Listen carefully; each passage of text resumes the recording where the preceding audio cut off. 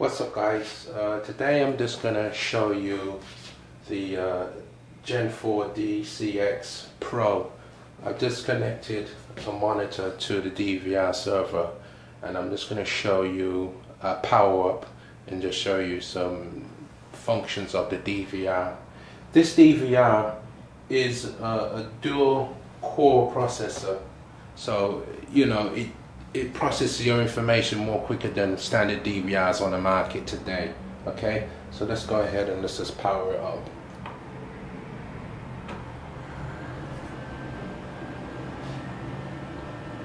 You can see you have a nice blue light around the shift knob for your power button. Light lights up.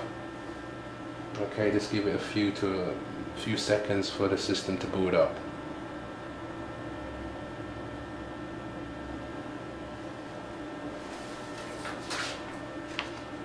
Like I said, this DVR is a dual core processor. It can record D1 on all channels. Okay, so let's go ahead and just show you some on-screen basic functions of this DVR. As you can see, it has a startup wizard. We don't need the startup wizard right now, so I'm just going to go ahead and click cancel.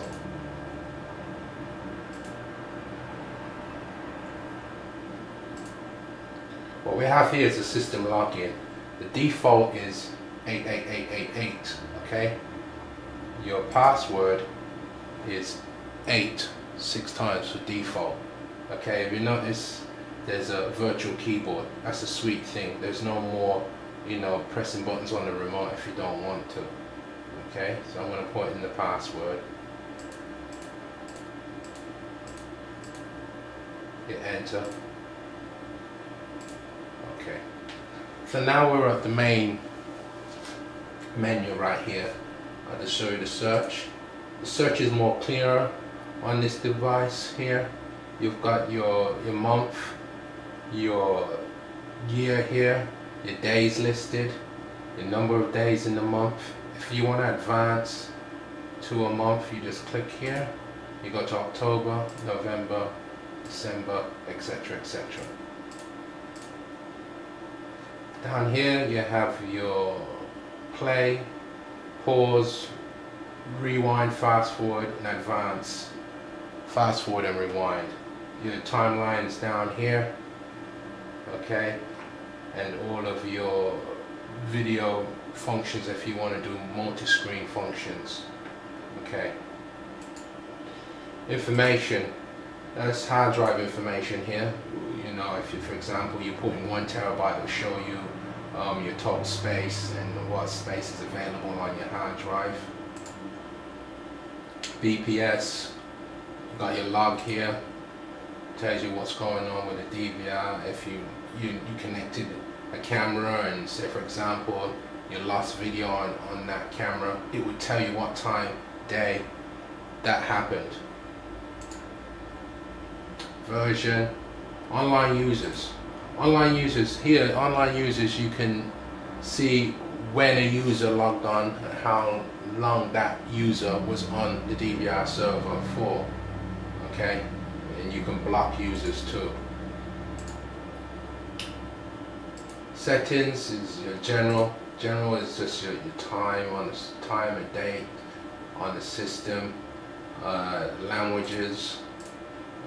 Your time format, if you want it in 24 hours or 12 hour, your device number, and your device ID.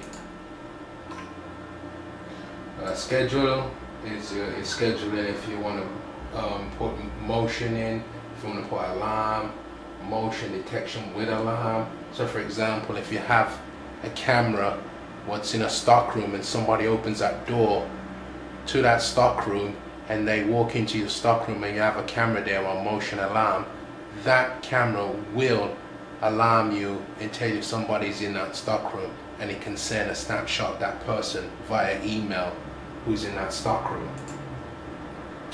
You have your RS-232 here, okay. Your network, if you want to put your DVR on a network so you can see your cameras remotely anywhere in the world. Okay, here is your alarm for your alarm inputs. Detection is for motion. You can input all your information here. Display is for your display of your monitor and your default. Advanced is, you know, you have your hard drive information here.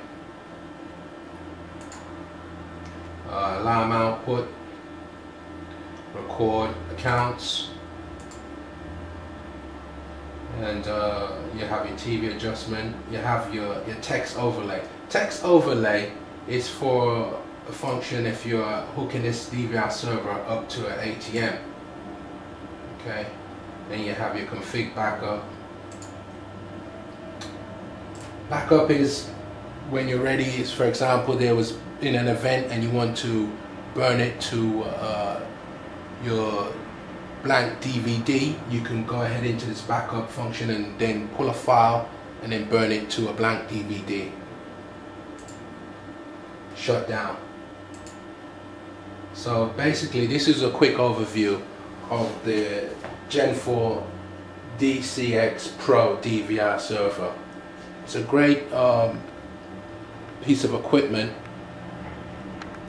and for more information on this DVR server, please look in the description. Thanks guys.